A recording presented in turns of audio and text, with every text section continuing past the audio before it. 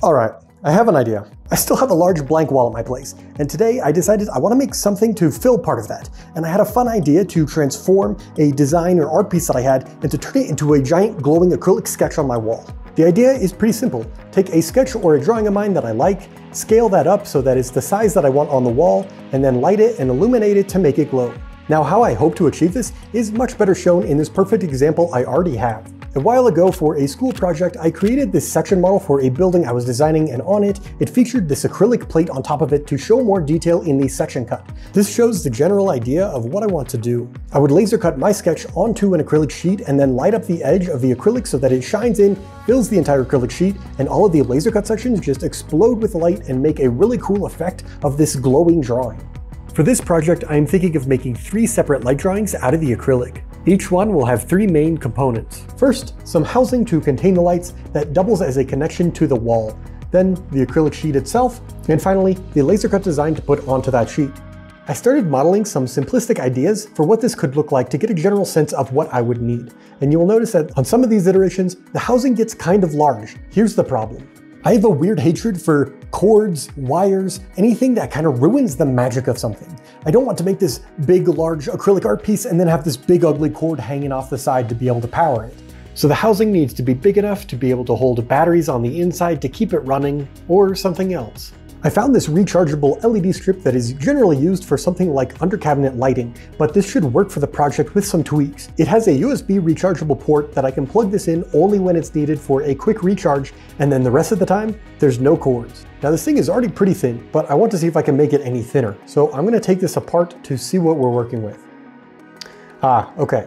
Now if you take a look really close right in here, you will see that I have no idea what I'm looking at on this, so I'm just gonna put this back together and say that it's good enough since the battery pack looks pretty sealed in there. I want to make a quick test piece though, just to see my limitations with this light to make sure that it works for everything that I want. So let's draw and make something.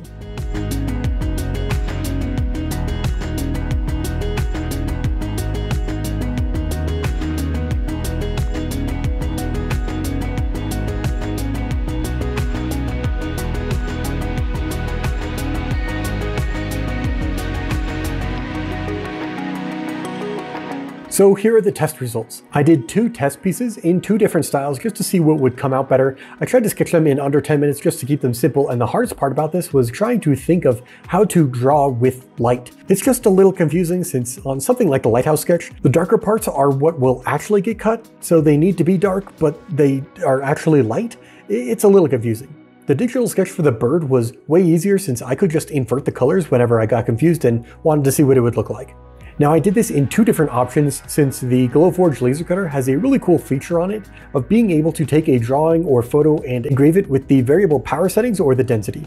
And I've had some success with this in the past of taking a photo or a sketch with this technique on other mediums like wood, but I've never tried it on acrylic before. The other test that I did on the computer and sketching digitally was to try and be as just clean as possible, since every fingerprint, every speck of dust, any rogue laser marks will just light up.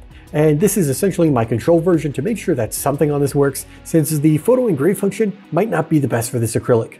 Now, I got a little bit sidetracked for the housing part of this project, since I was just having a lot of fun messing around with the acrylic and drawing, so I circled back to designing the casing of this, and I think I actually got it to a very nice spot, and I'm very happy with it. But it is very late right now. I have to be up for work in 3 hours, so I'm just going to explain this part very quickly and go to bed. When I originally opened up this light, I was trying to get everything out of it. The battery, the magnet, the PCB. What I ignored though was the lights, and these actually just slip right out.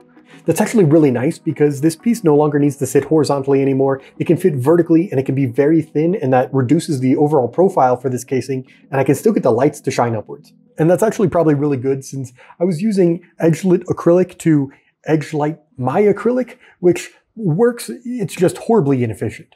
I also took a look at the motion sensor because there is an auto function for this to turn on when there's motion, but I think that could be cool, although realistically, I don't think I will ever actually walk close enough to this to actually trigger it, so I am just removing the cap to further reduce the overall profile of this thing. But it is very workable now, and the profile of this is just so thin in comparison to what I had previously. But it's getting late here, so I'm just going to work on building that tomorrow. All right, let me explain a little bit further of how this case is actually going to get built. I plan to make this out of walnut wood and other 3D printed components. Here's how it will come together.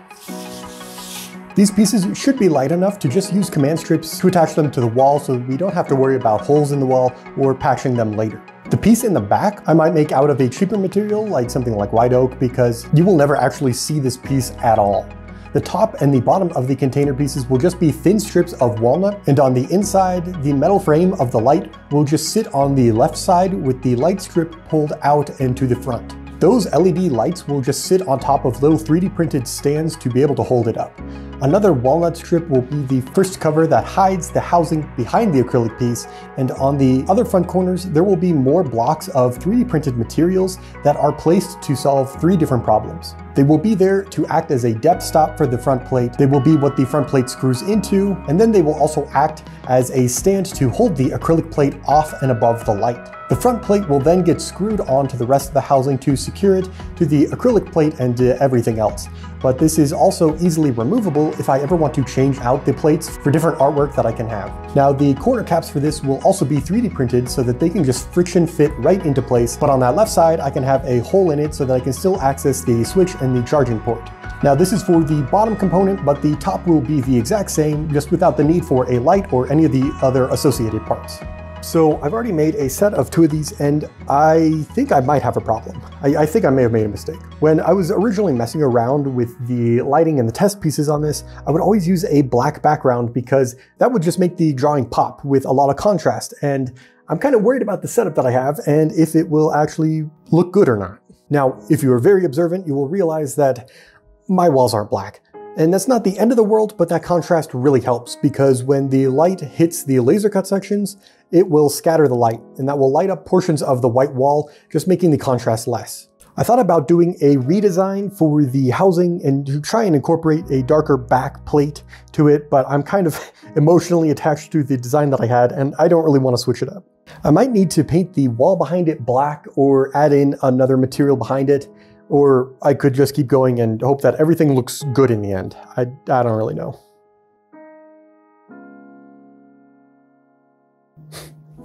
This is also what 90% of my projects actually look like, is just me sitting and thinking all the time. You know that saying where you should think twice about something before you do it so you can seriously consider what it is you're doing? What if you don't think about it even once and you just go for it instead? That way, if it's a bad idea, I didn't know about it, it's not my fault, so I'm just gonna keep going.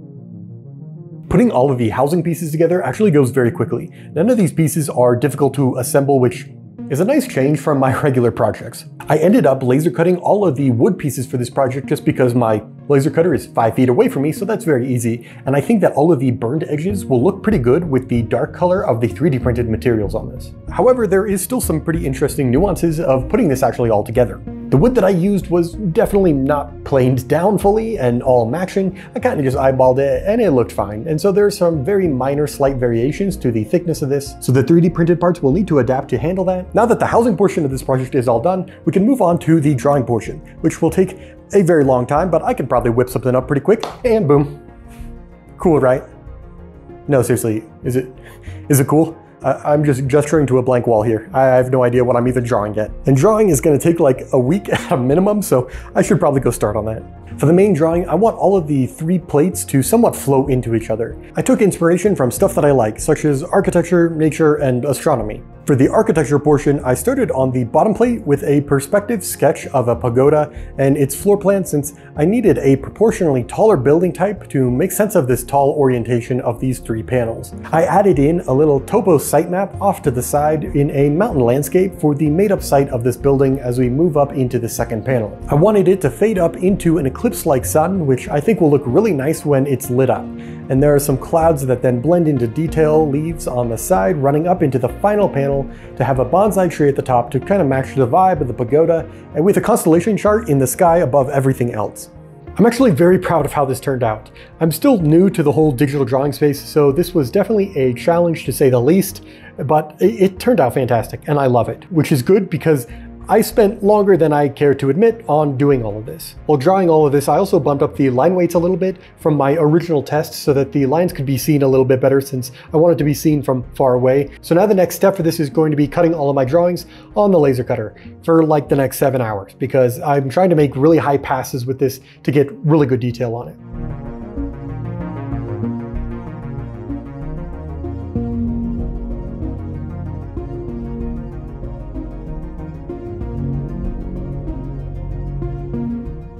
Okay, well, now another big problem has arisen. While the acrylic was busy cutting, I spent some time to perfect the 3D printed components for this project and just made them perfect. Much better than I had them before, but that might not matter because now there is a problem with the acrylic plate.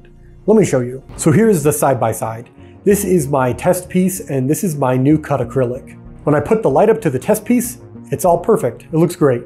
However, when I put the light to my new one, the light does not make it all the way up to the top. So that's not good. My only guess is that this is caused by the material thickness of the acrylic. I have tried to remove every other variable other than that. So now there are two main options to solve this. Either add a light at the top as well to hopefully even it out and to help out a bit, but it still kind of fades a little bit in the middle, which I don't really like. Or the second option is to change to a thicker acrylic, which will cost a lot of money because thicker acrylic gets expensive pretty quickly. Not to mention it's then heavier on the wall, and then all of the housing parts I've already built will need to be fully redone to accept a thicker acrylic. I'm going to start out by trying a thicker acrylic first to see if it actually even solves the problem before I go through the process of redesigning and adjusting the rest of the current build. Well, we have some good news and we have some bad news. The good news is this looks beautiful. This acrylic plate looks a lot better now. The glow travels up the entire acrylic plate, unlike before, but the bad news to all of this is now I have to redo all of the wood housing pieces I've already done and change them, which is fine because I think that's the right solution. I probably should have checked on this sooner. I have also had to make some slight modifications to the housing for the new acrylic.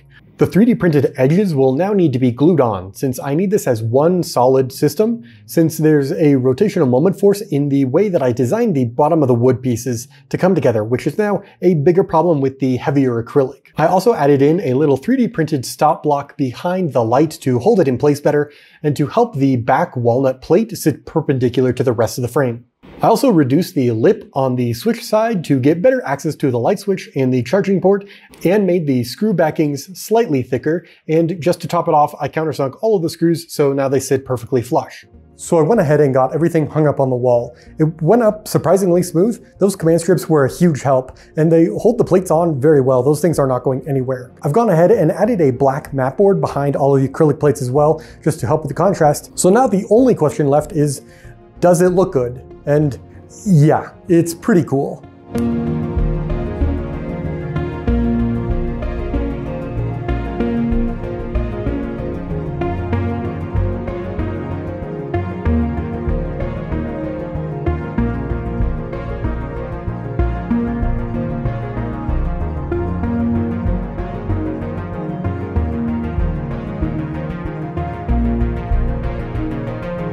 They already glow so well during the daytime, and night should just be even better.